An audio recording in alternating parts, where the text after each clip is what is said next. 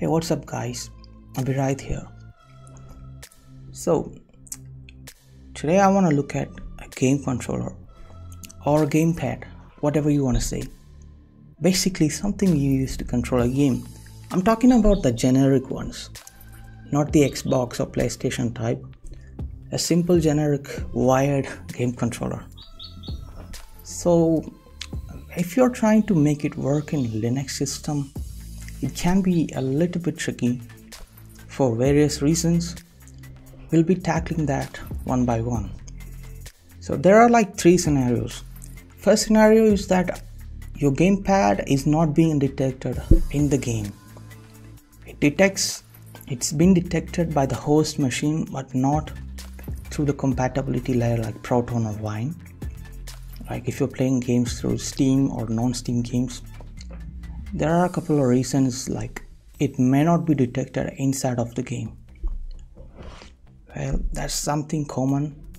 And there is something else, like sometimes your game controller is being detected, but the key presses are all jumbled up. If you press one thing, it's reading that as something else. I faced this issue in Assassin's Creed 3, 4, 5, whichever Assassin's Creed games, the new ones. So I thought, what's happening? There might be something. Yeah, there is something which really messes this thing. And the reason for that is most games out there, it tries to read your controller as an Xbox One.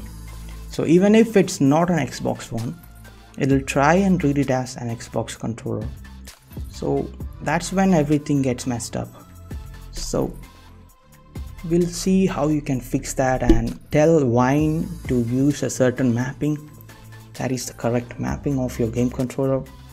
That's it. And the third scenario, your game is so retro it doesn't have a controller support. We're not going to be looking too much into that, but that's like a last resort. Maybe you need it, who knows. So let's look at everything one by one.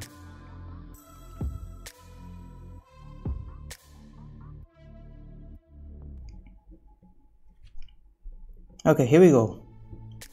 Inside Steam, you gotta go to settings and controller.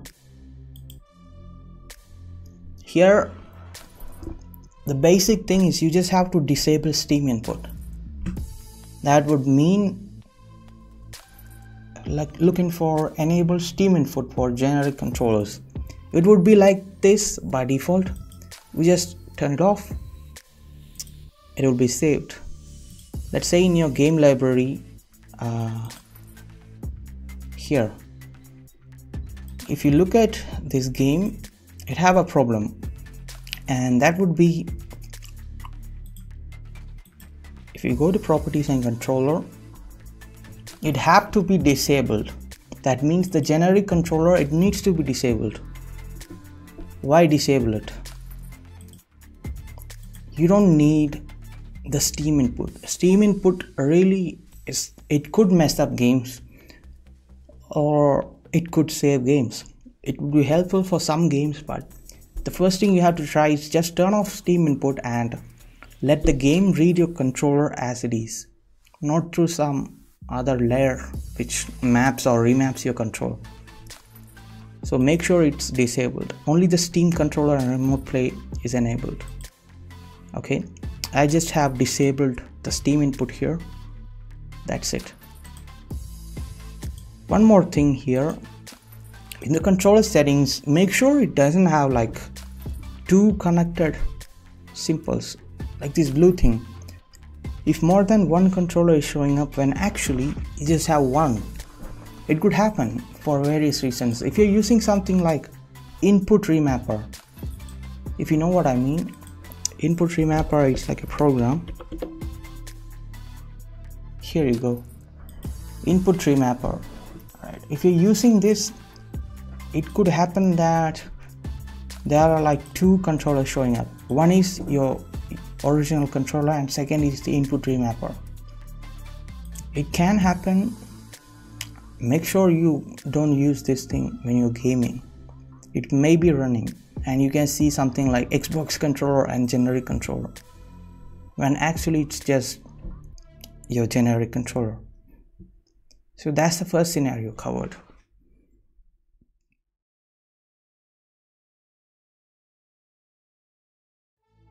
Second scenario would be your controller inside of the games, it's like really wacky, really incorrectly mapped. That's when we have to really do this thing. It's called SDL2 Gamepad tool. With this tool you can do one thing. You can find or you can set the correct mapping for your game controller. What do I mean by that? Let's check out. Just first download this thing and install. I installed this latest version, or here you can see I installed it and you can see it's here. What do you have to do? Let me resize my text a bit. Here, if you can see this thing, it's an Xbox controller, right? So this thing's function is to map your generic controller to that of an Xbox controller. That would mean it will help every game out there to read your controller as an Xbox controller, because that's what they're trying to do.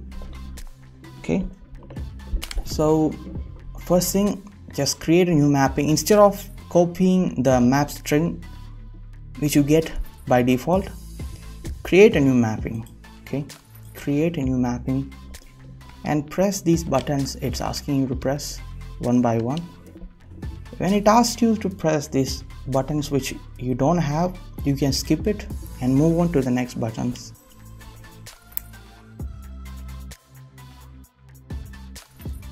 Okay, you got it. Just press OK and you got your controller config or mapping. You could set mapping as environment variable here. This will make sure your native Linux games will pick up your controller properly. But as of Wine or other compatibility layer games, you have to set it manually for every game by using an environment variable. How do you do that? Just copy the string from here, copy mapping string, okay, and then open up your text editor and paste it here. Okay, you can see it's a long string, just one line, and at the end there is a comma. You don't need that comma. Okay, that's it. Save it here for now. Now we need something else. Let's say you're using the terminal to launch your games. How do you set an environment variable? Let's see. Basically, you can set your environment variables in different things like Steam launchers, your terminal, or game script. I'll show you all of it. So keep an eye out for whichever one you're using. So this is the basic format for a script. You don't have to set a variable equal to this. You don't have to do any of this. You could do like this. Let's see now.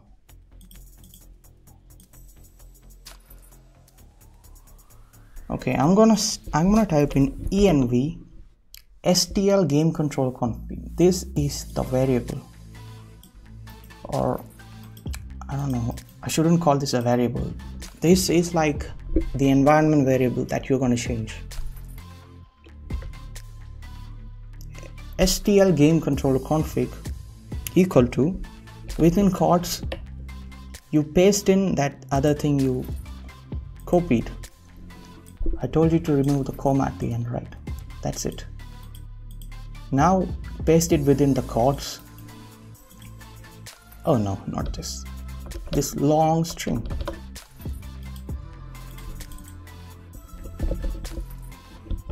Copy and paste. Cool. Now wine and your exe file, or whichever command you use to run your script.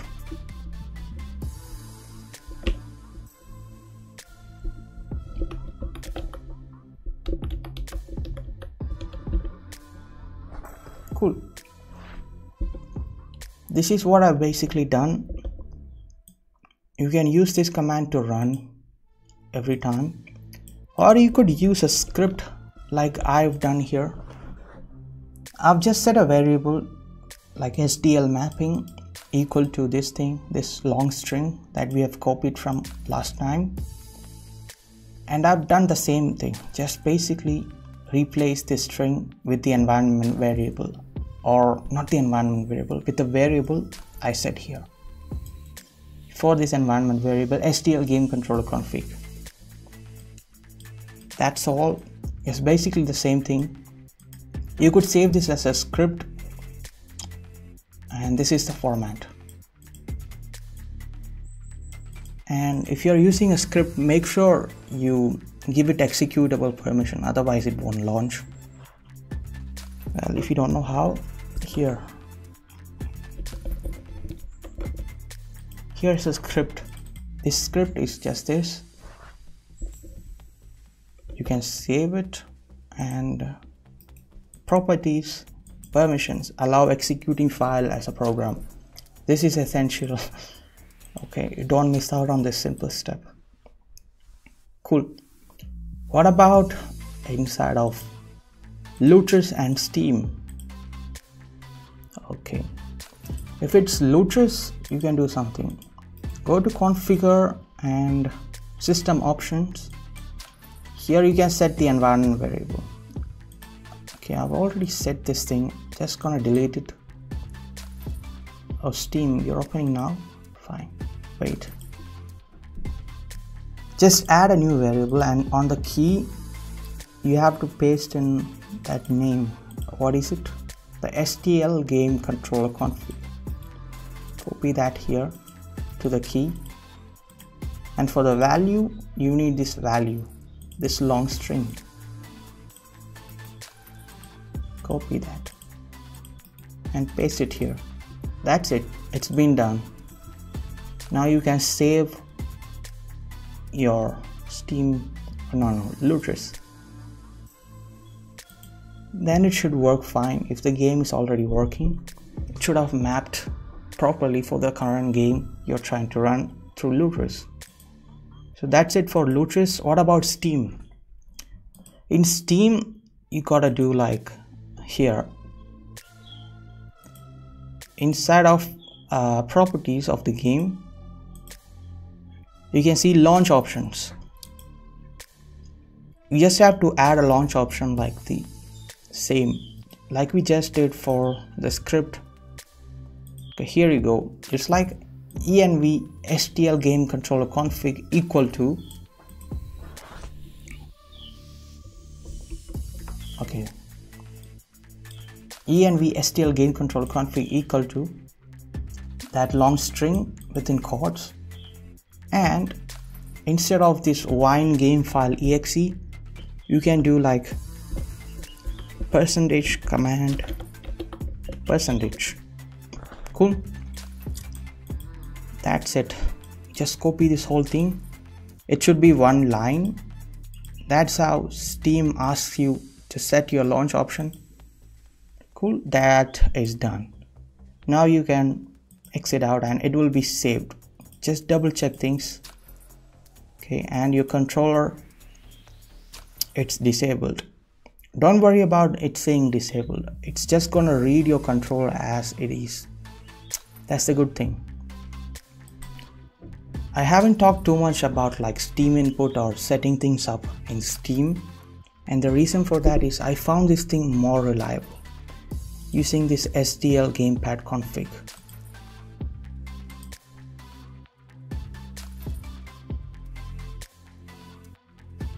Let's take a look at the third scenario, that is your game is really retro. In that case, the only option would be to use something like AntiMicroX. I'll link it in the description. You can download it from there. So AntiMicroX is very simple. you just have to map your controller. First you have to set the mapping properly here, like for every button. Just map it. Cool. That's it. Once you map it, you can save it here, and from then you can like set all these things one by one. If you press your game controller, it'll show what that button is. You just go and set it. Actually, it have a lot of like advanced settings. You just have to play around with this. I'm not going to be covering this thing too much. This method is not recommended unless your game controller or your game, it doesn't recognize your controller at all. That would be like your game is really retro, and you can like save your controller configs. Just save it, and while playing make sure you load the correct stuff. And that's basically it. Nothing much. Oh, not this. AntiMicroX. AntiMicroX is like a new version of AntiMicro.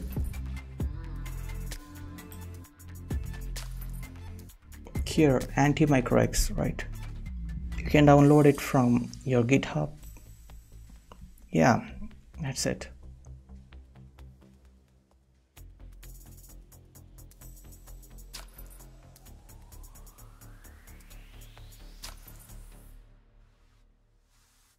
So for good measure, I have made a GitHub gist and documented this thing, or just written all the codes and all the links you need.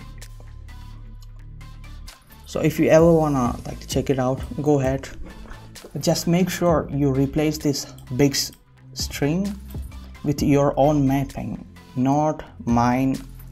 Get your own mapping from this Gamepad config tool, which also I'll link in the description. I hope this is all. I guess. Yeah, this is all. You can find all the commands inside of this gist. I'll be linking it to the description, so don't worry. See you next time and have fun.